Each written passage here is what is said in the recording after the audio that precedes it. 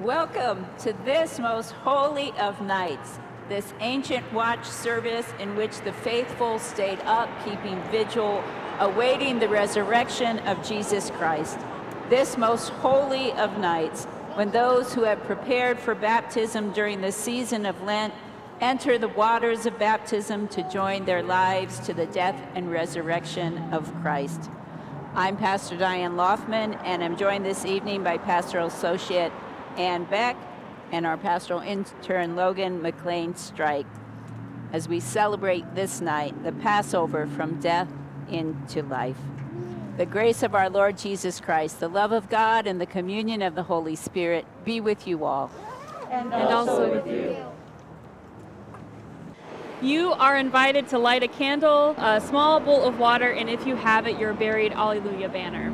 Our service begins around the kindling of the fire of creation and the blessing of the Paschal candle, which is marked to represent Christ and the light of the world. Just as the cross symbolized for us the death of Christ, now this Paschal candle stands for the risen Christ. Christ yesterday and today, the beginning and the end, the Alpha and the Omega.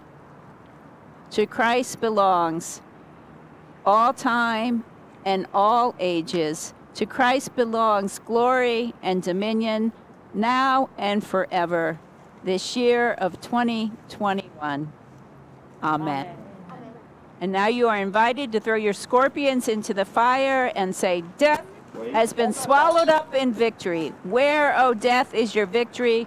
Where, O death, is your sting? Where, O death, is your victory? Where, O death, is your sting? Where, O death, is your victory? Where, O death, is your sting? Where, O death, is your victory? Where, O death, is your sting? Where, O death, is your victory? Where, O death, is your sting? Where, O death, is your victory? Where, O death, is your sting? Where, O death, is your victory? Where, O death, is your sting? Where, O death, is your victory? Where, O death, is your sting? Where, O death, is your victory? Where, O death, is your sting? We invite you at home to light your candle and join in the chant as we light the Paschal candle.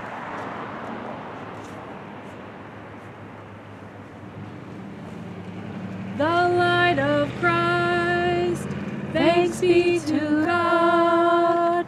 The light of Christ, thanks be to God. The light of Christ, thanks be to God. The light of Christ, thanks be to God. The light of Christ, thanks be to God. The light of Christ, thanks be to God. The light of Christ, thanks be to God. The light of Christ, thanks be to God.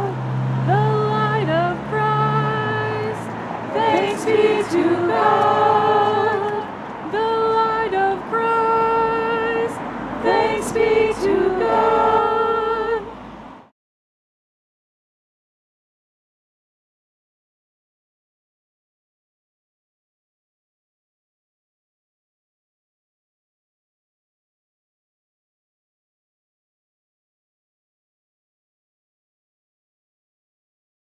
Rejoice, sing, exult, celebrate. Jesus Christ is risen.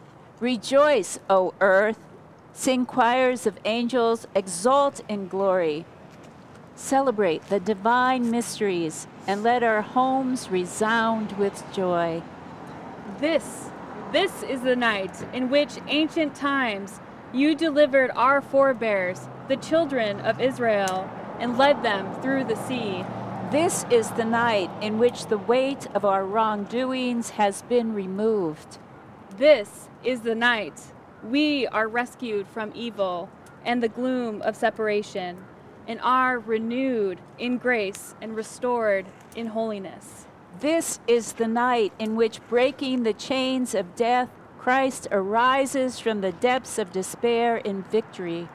O night truly blessed! This is the night of which it is written, "The night is as clear as the day, and then shall my night be turned into day." The holiness of this night puts to flight the deeds of wickedness, washes away sin, restores innocence to the fallen, and joy to those who mourn, casts out hatred, and brings peace and humbles earthly pride.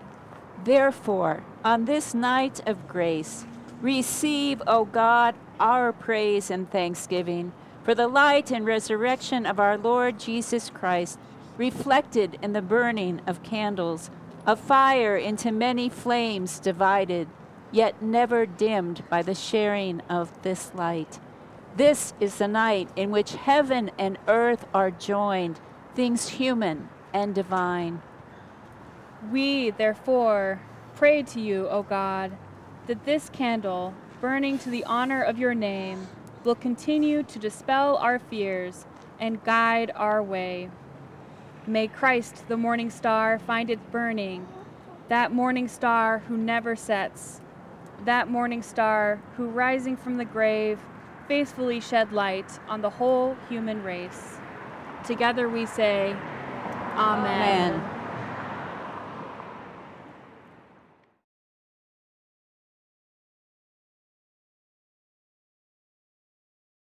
We gather around the fire, sharing our ancestral stories that tell of God, of the God who shaped us and freed us to be God's people. The first story is a very familiar one. God is a liberating God. The Red Sea from the Spark Bible. It was a long journey leaving Egypt. The Israelites camped on the shore of the Red Sea.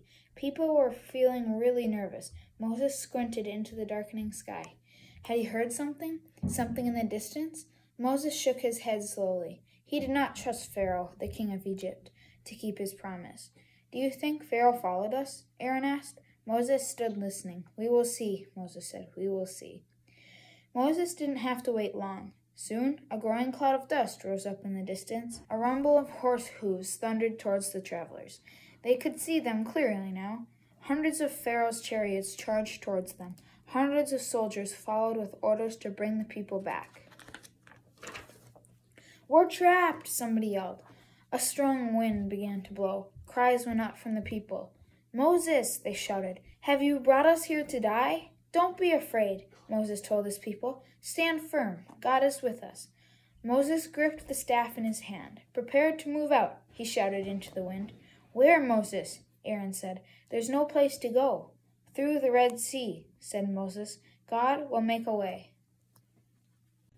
Moses stood at the edge of the shore. He raised his right arm. He stretched his staff over the white waves. The water trembled and divided. The wild wind roared. Soon a wall of water on the left and right. Dry land appeared between the walls. A safe path to the other side. Move, now, Moses ordered. How strange it must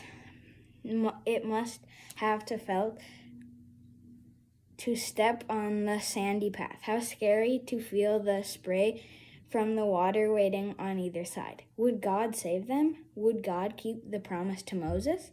In the morning, Pharaoh's army stood on the Red Sea shore. They saw the Israelites safe on the other side.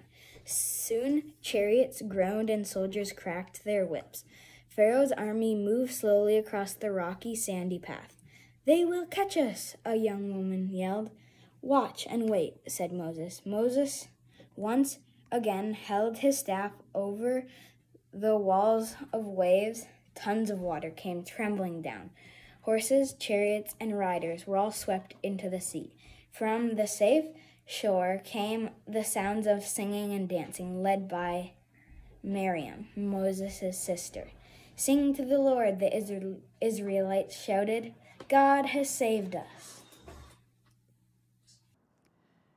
The second story is one that reminds us that God breathes life into us, raising us up making of us a community of people connected one to another.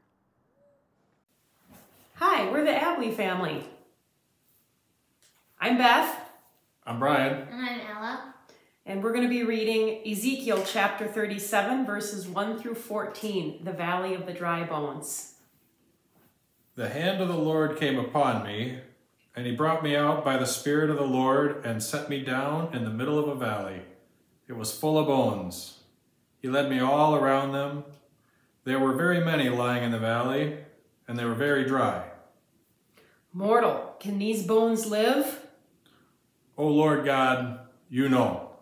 Prophesy to these bones, and say to them, O dry bones, hear the word of the Lord. Thus says the Lord God to these bones, I will cause breath to enter you, and you shall live. I will lay sinews on you, and will cause flesh to come upon you, and cover you with skin, and put breath in you, and you shall live, and you shall know that I am the Lord. So I prophesied as I had been commanded, and I prophesied, suddenly there was a noise, a rattling, and the bones came together, bones to its bone. I looked, and there were sinews.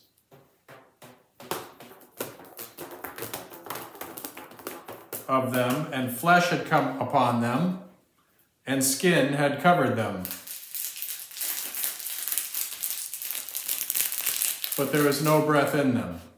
Prophesy to the breath. Prophesy, mortal, and say to the breath, Thus says the Lord God, Come from the four winds, O breath, and breathe upon these slain, that they may live. I prophesied as he commanded me, and the breath came into them. And they lived and stood on their feet, a vast multitude.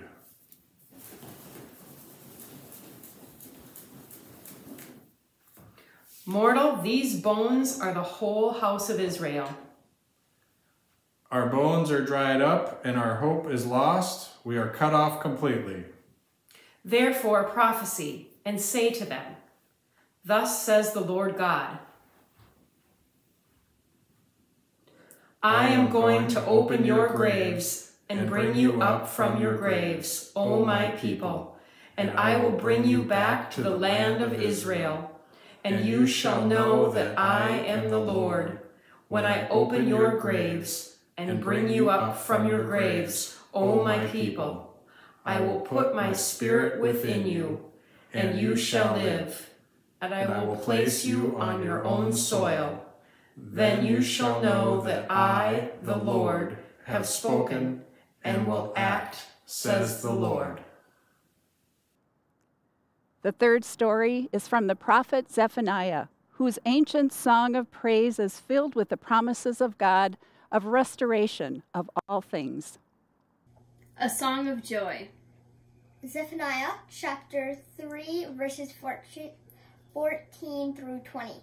Sing aloud, O daughter Zion. Shout, O Israel. Rejoice and exult with all your heart, O daughter Jerusalem. The Lord has taken away the judgments against you. He has turned away your enemies. The King of Israel, the Lord, is in your midst. You shall fear disaster no more. On that day it shall be said to Jerusalem, Do not fear, O Zion. Do not let your hands grow weak. The Lord, your God, is in your midst, a warrior who gives you victory. He will rejoice over you with gladness. He will renew you in his love.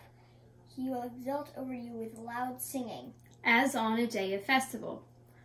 I will remove disaster from you, so that you will not bear reproach for it. I will deal with all your oppressors. At that time, I will save the lame and gather the outcast. I will turn their shame into praise and renown in all the earth. At that time I will bring you home, at the time when I gather you, for I will make you renowned and praised among all the peoples of the earth when I restore your fortunes before your eyes, says the Lord.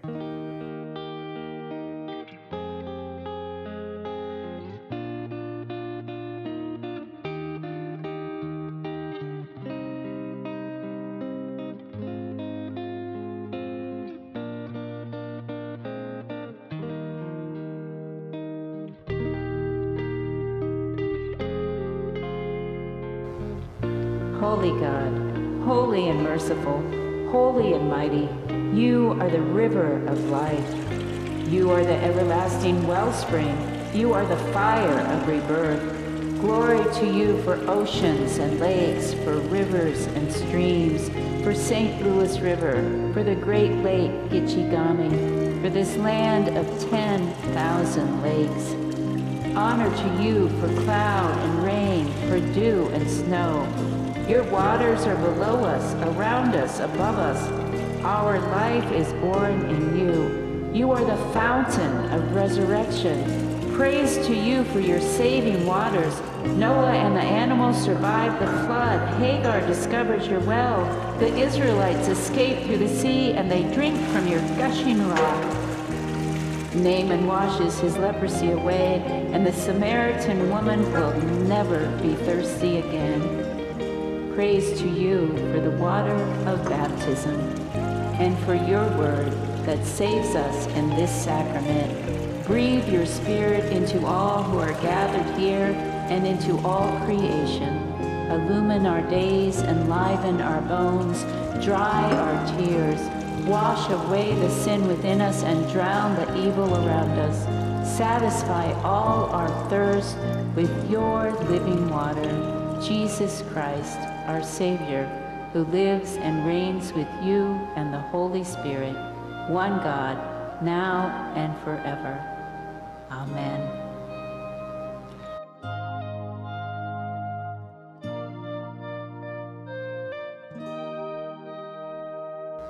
This day, Flora, Jade, and Drake Phillip are baptized in these waters, and we join their parents and sponsors in making these baptismal promises.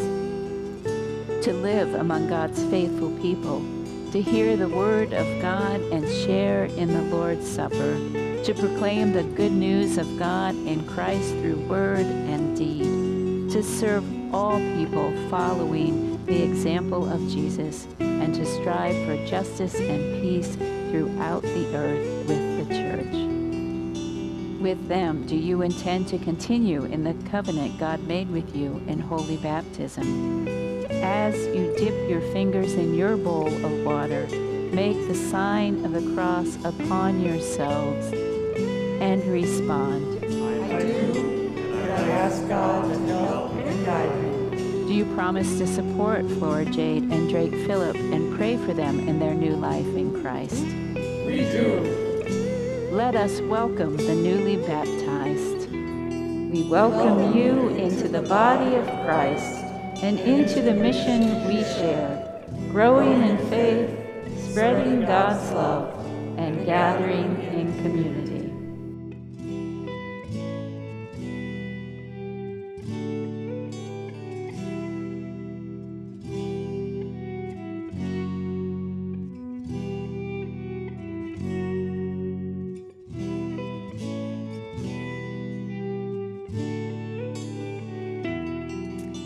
A reading from the Gospel of John, the 20th chapter.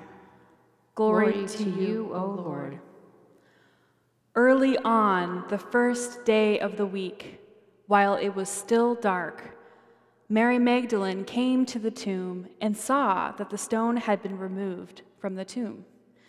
So she ran and went to Simon Peter and the other disciple, the one whom Jesus loved, and said to them, "They have taken the Lord out of the tomb, and we do not know where they have laid him." Then Peter and the other disciple set out and went toward the tomb. The two were running together, but the other disciple outran Peter and reached the tomb first. He bent down to look in and saw the linen wrappings lying there, but he did not go in. Then Simon Peter came, following him, and went into the tomb. He saw the linen wrappings lying there, and the cloth that had been on Jesus' head, not lying with the linen wrappings, but rolled up in a place by itself. Then the other disciple, who had reached the tomb first, also went in, and he saw and believed, for as yet they did not understand the scripture, that he must rise from the dead. Then the disciples returned to their homes. But Mary stood weeping outside the tomb. As she wept, she bent over to look into the tomb, and she saw 2 angels in white, sitting where the body of Jesus had been lying, one at the head and the other at the feet. They said to her, "Woman, why are you weeping?"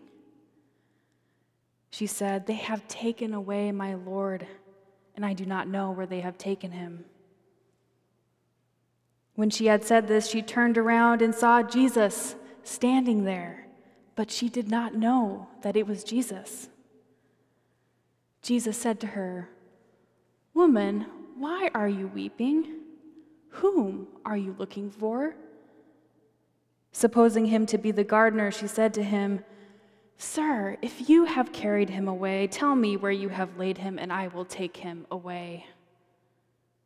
Jesus said to her, "Mary."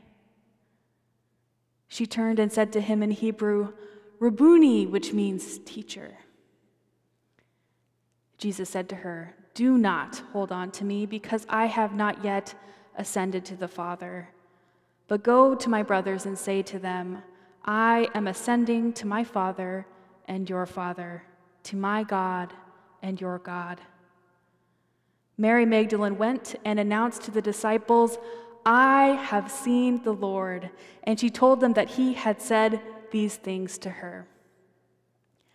The good news has been shared with Mary Magdalene and all of the apostles, with saints throughout the centuries, with our ancestors in faith. We join them in proclaiming, "Alleluia, Christ is risen." Christ is risen indeed. Alleluia. This is the feast of victory for our God. Alleluia. Glory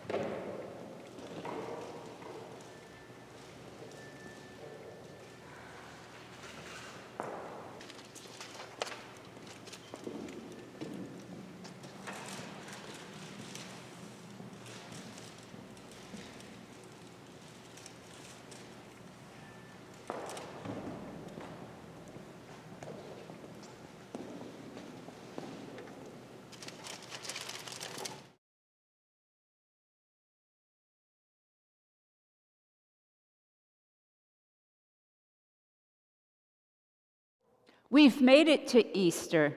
We have been strengthened, carried, and raised through another year, fed by Christ through word, song, by glimpses by one another, and by this bread for the journey.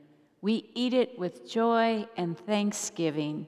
Alleluia! Christ is risen. Christ is risen indeed. Alleluia! Christ is risen. Alleluia! Alleluia! He is risen indeed. Alleluia! Christ is risen. He is risen indeed. Alleluia! Alleluia! Christ is risen. Christ is risen indeed. Alleluia! Hallelujah! Christ is risen. He is risen indeed. Alleluia! Alleluia! Christ is risen. He is risen indeed. Alleluia! Alleluia! Alleluia! Alleluia!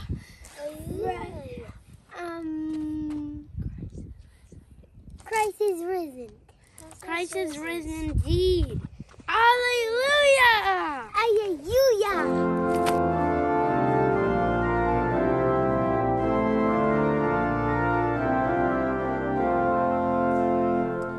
Christ the Lord is risen today. Alleluia. Christians, hasten on your way. Alleluia. Offer praise with love repeat. Alleluia. At the paschal victor's feet. Alleluia.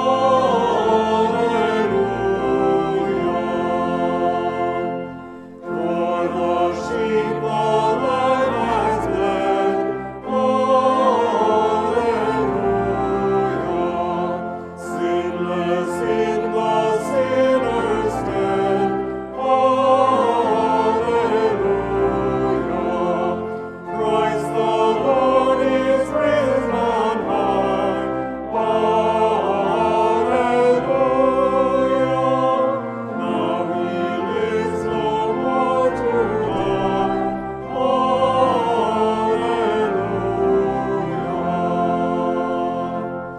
Christ the victim undefiled. Alleluia. God and sinners reconciled. Alleluia.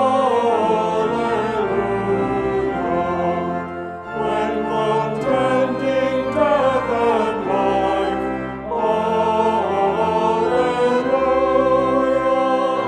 Met in strange and awesome strife. Alleluia.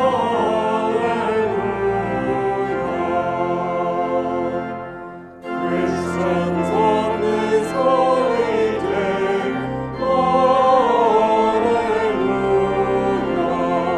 On your grateful promised way. Alleluia. Christ the Lord is risen on high. Alleluia.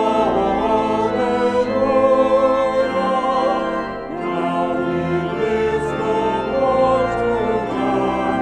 Alleluia.